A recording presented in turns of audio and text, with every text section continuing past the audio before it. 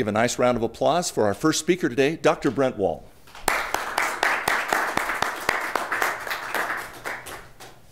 Well, thank you.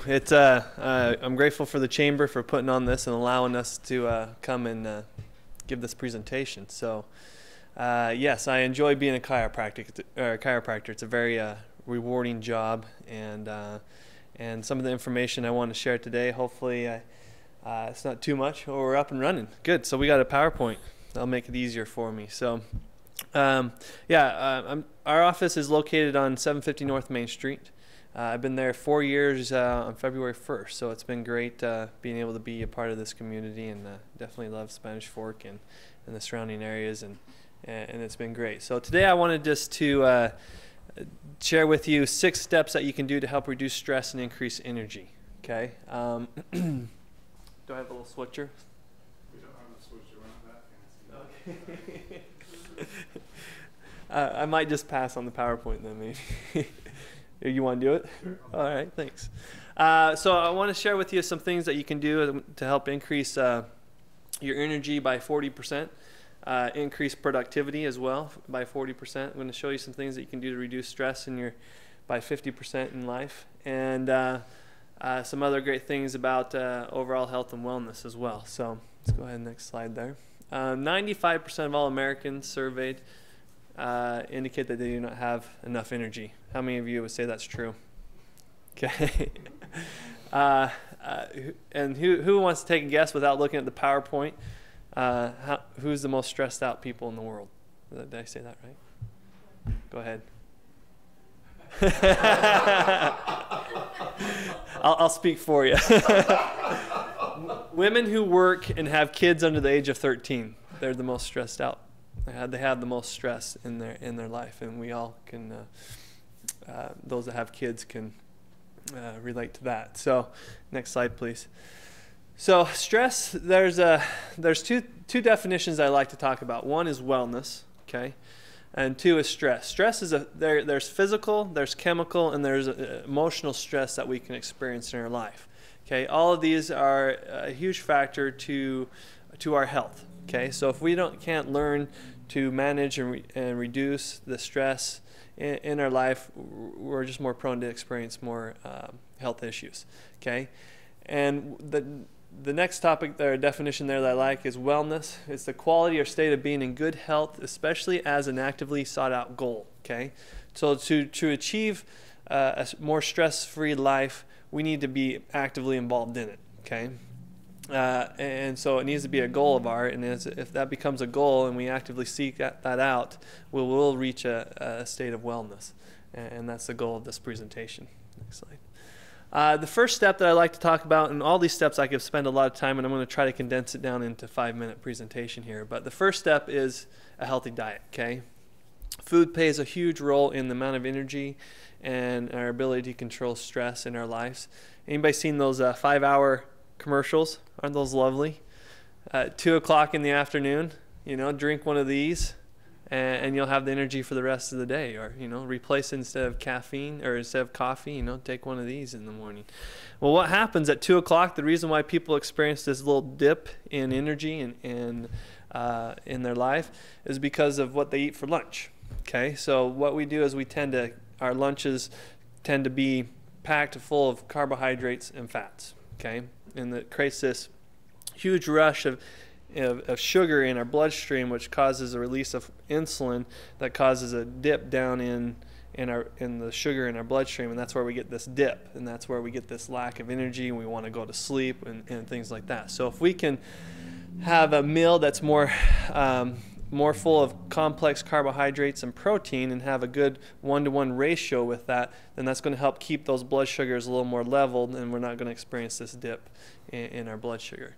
Okay, so go ahead, next slide here. So a diet rich in whole grains, vegetables, and fruits. Avoid alcohol, caffeine, and tobacco are essential to reducing stress and increasing energy. Okay, next motion. Step 2, very, very simple step. This simple step will increase your energy by 50% and help reduce stress by 40%. Okay, it's pure H2O water. Okay, water has a lot of benefits. It'll increase our energy, mental clarity, help us have better skin. It'll help us sleep better and actually lose weight. Okay, next slide, please. When it comes to water, we tend to wait until we're dehydrated or we feel thirsty before we drink. Okay, but you can be dehydrated and not necessarily feel thirsty. Okay, that's just one of the symptoms of being dehydrated. But you can have weakness, you can have nausea, you can be irritable, you can experience headaches. All of these are indication that you're not getting enough water. So when we're dehydrated, we feel this way. We feel irritable. We feel tired. Creates headaches, and therefore reduces our ability to handle the stresses that we experience in life. So next question is, how much water should we be drinking? Anybody want to take a guess? Glass of water every hour? Every hour? That's a good one. Yeah. There's a simple calculation that we can do for each of you. Take your body weight, divide it by 2, and that's how many ounces of water you should be drinking. Okay, so make math simple. If you weigh 200 pounds, divide it by 2, that's 100. So 100 ounces of water you should be drinking every day. Okay. So those of you that may think that you may be drinking a lot of water, I hope you are. Great, but I would also encourage you to measure it to find out exactly if you are drinking enough water. Now this calculation here is your baseline. Okay, so if you work outside or in the yard, you're sweating a lot, or you go exercise, then you want to increase your water from there. But that's your baseline. And I always encourage the patients that I encourage to take this challenge. I love the feedback I get because they come back. I had one patient lost 13 pounds just by replacing water with instead of her soda pop. And what they experience is they start drinking more water and they start feeling better, but then they stop doing it, and then they realize how crappy they felt prior to it. So I encourage everybody to take the challenge of simply drinking more water. Okay, and it's pure H2O water. It's not the water found in our food or in our soda. It's pure H2O. Yeah. Step 3 is sleep. Okay, sleep and rest is vital to our ability to handle stress. Okay, a couple pointers here. Sleep is when our body heals. Okay, so if we're not getting enough sleep, then our body's not being healed. It's not being replenished, and reduces our levels of energies and reduces our ability to handle stress. So anybody want to tell me how many hours of sleep we need? 7 to 8, exactly. Okay, what's the best times to be sleeping? Night. Yes, good. Hours of 10 and 2. Okay, so if you want to get good, these are the hours you want to get good quality sleep, are between the hours of 10 and 2. Okay, particularly as it relates to stress, because that's like I mentioned, that's when our body replenishes itself. And so there's a gland called the adrenal gland, and that sits right above our kidney. And that organ there is vital, releases hormones that affect our ability to handle stress. And so when we're not getting the good quality sleep between the hours of 10 and 2, that organ's not being replenished as well as it should be, and therefore reduces our ability to control our stress and manage our stress. Also will cause increase in weight gain and things like that. So hours of 10 and 2 are vital. Good. Next slide. So there's a couple things I want to talk about as far as improving sleep. Go ahead and go to the next one. One is power naps. I like to take power naps. Anybody take power naps? Good. I like that nodding head. Okay, there's a couple points about power naps. Power naps are great, taking a few minutes out of the day to calm down, relax, clear the mind. So you can actually take a nap, or you can just power down.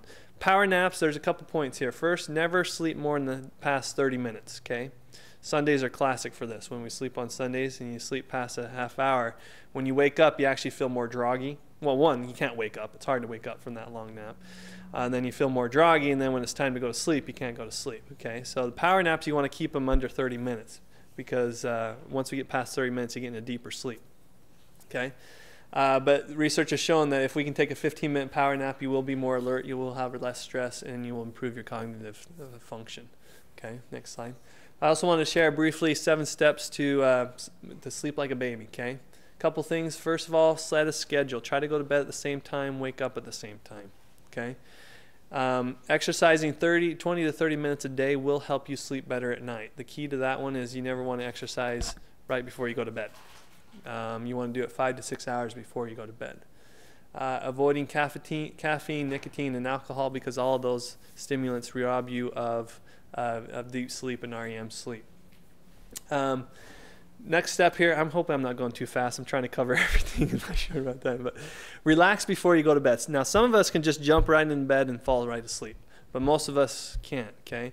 And I like to use kids as an example. I have 2 kids, a 3-year-old and a 1-year-old, and we have a routine for them where, you know, we'll give them a bath, or we'll read them a story, or we'll sing some songs, or we do some things before we put them to bed to help them relax.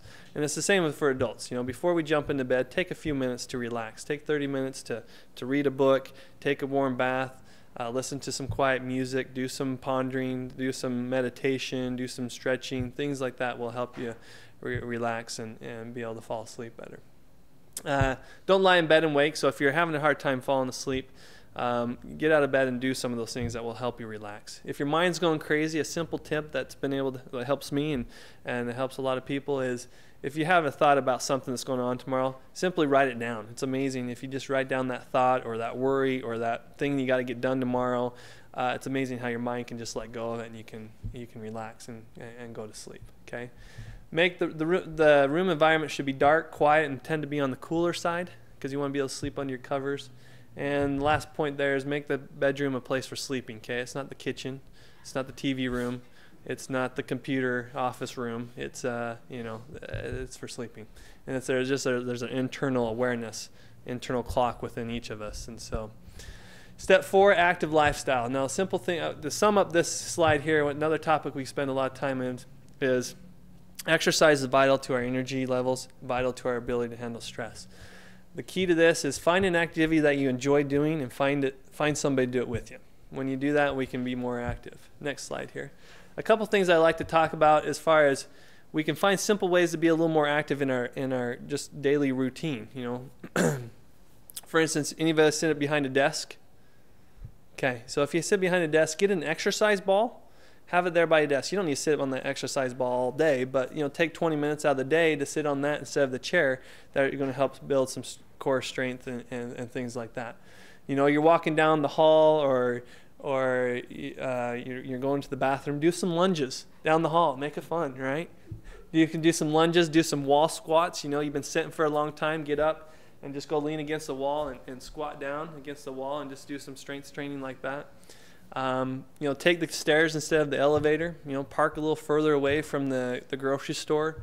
All these little things that can add up to increase your levels of activity in life. So you don't necessarily need to designate a particular time to do it, but just adding some of these can help increase your energy and reduce your stress by getting a little more exercise. Next slide there. Step 5, positive attitude. I always try to avoid the negative things of the world. Try to have positive thoughts and speak kind of others. Anytime we can avoid negativity in our life, the more stress less stress we're going to have, and the more energy we're going to have. We spend a lot of time wasting energy on negative thoughts. Next, step 6, nerve and body stress reduction. Okay, there's a lot of therapies, a lot of things out there that can help reduce a lot of the stress and tension that we experience in our body. A lot of us tend to carry a lot of stress on our upper back, neck region, and it causes headaches. So if you experience headache, you experience a lot of stress and tension, there's a lot of therapies out there that can help. Chiropractic works phenomenal. Massage therapy works great. Physical therapy. Acupuncture is another good one to do. So taking care of your body, taking care of some of the physical needs and the physical stress that are on our bodies will help increase energy and reduce stress. In our office, we utilize a new technology called Proadjustor, which allows us to accurately scan the spine and find out where the tension and where the stress is on the spine and on the nervous system. And then we can use the same instrument to deliver the adjustment to restore motion to those joints to help reduce the tension in the muscles. So we can do that without any twisting, turning, or popping. So it's very nice. Next slide. Next slide. I won't have time for this, but I was going to try to teach a technique called trigger point therapy that will help reduce a lot of the stress and tension up here. I do a class every Tuesday night in my office and where I teach this, so if anybody's ever interested in learning how to do this technique, you can contact me at my office at 801-798-2515. So next slide.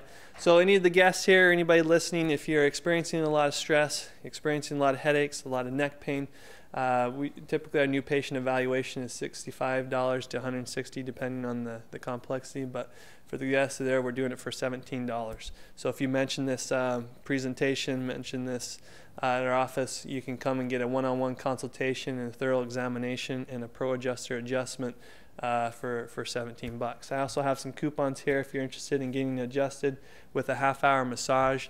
You can get that for $50. Also, you can get a 50-minute massage for $35. So I do have some coupons there to help reduce some of the stress and tension. So I appreciate your time. Any questions up here? I don't want to take more